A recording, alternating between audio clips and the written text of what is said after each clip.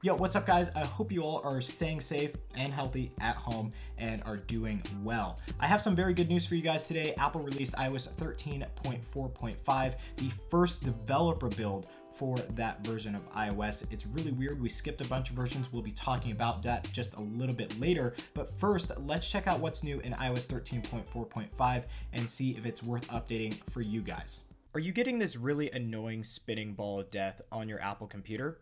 Yes, we have all been there, but I've actually been using a program called CleanMyMac X, and ever since I started using that program, I've never seen that ugly rainbow cursor again.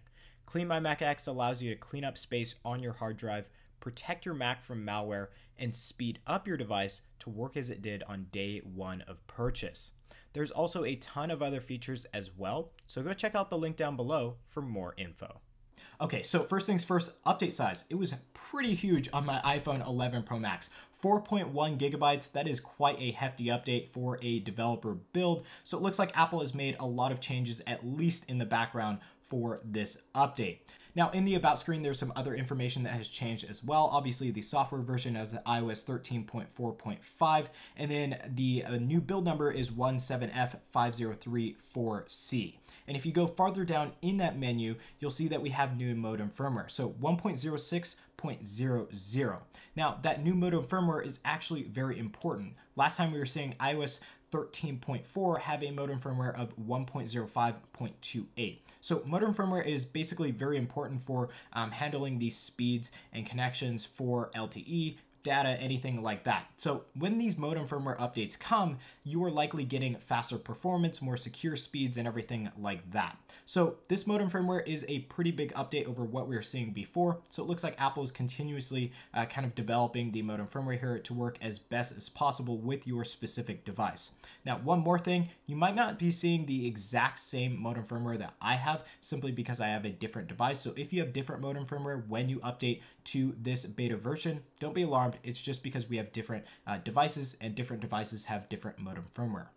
Now, as far as any other changes, there's not too many that are visually kind of perceivable in the UI of iOS 13.4.5. It looks like Apple is working on a lot of bugs that they found in iOS 13.3.1 and 13.4. They're working on those in the background and fixing those with this update of iOS 13.4.5.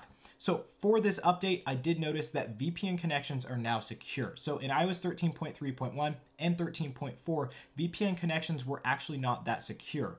The data or traffic coming in and out of your device was actually not being encrypted simply because of a software bug found in those versions of iOS. So it looks like Apple has corrected that in iOS 13.4, and it looks like those connections are now secure and encrypted, so your VPN will actually be working normally.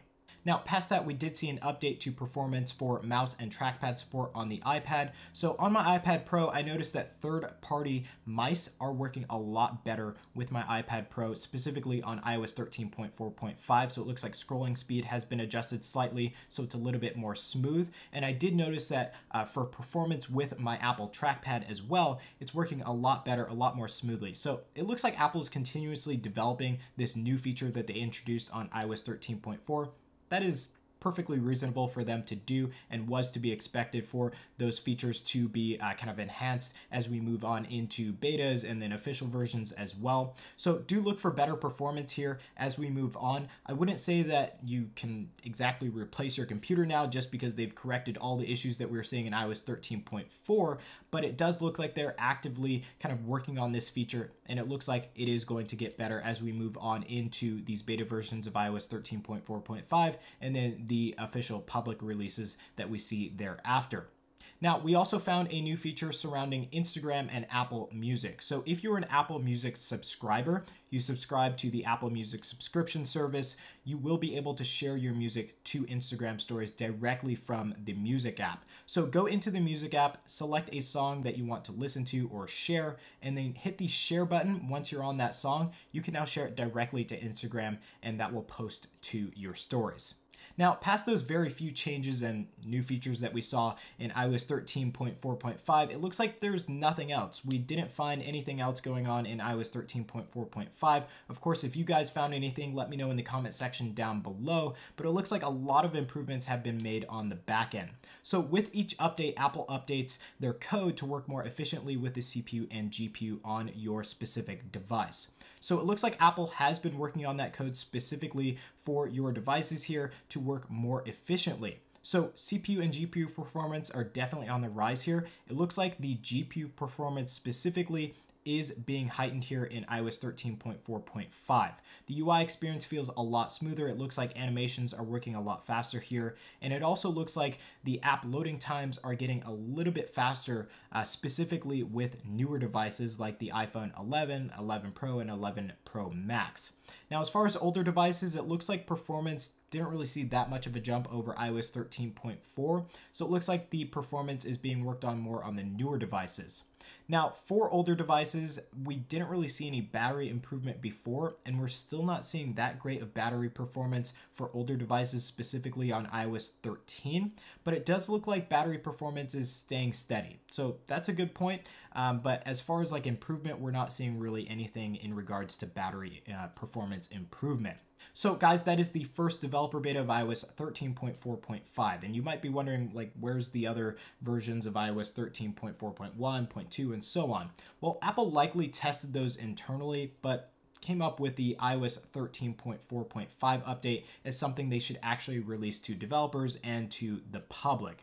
So it looks like we are going to skip those versions. We've seen this before, I think on iOS 11.2, and then we skip to iOS 11.2.6. So this is not uncommon for Apple to do. So don't worry about like things being skipped and Apple not working as hard. They simply tested all those versions and now they're on to iOS 13.4.5. Now, if you guys are expecting any new features, like major new features or changes, do hold off on those hopes for iOS 14. Yes, we saw music app integration here, which is actually a new feature that some people wanted, but we're not going to see major new features here in iOS 13.4.5 or any subsequent versions that come after that. So don't hold your breath. Apple will likely save the development and improvement on new features for iOS 14, which is coming in just a few months. So guys, that was the update. Thank you all for watching. I hope you all are staying safe and healthy at home. And if you have any questions about today's video, let me know in the comment section down below. If you guys want to stay updated with future content, leave a like on today's video. Also get subscribed and hit that notification bell button to get updates on when those videos are released. So guys, again, thank you all for watching and I hope you all have an awesome day.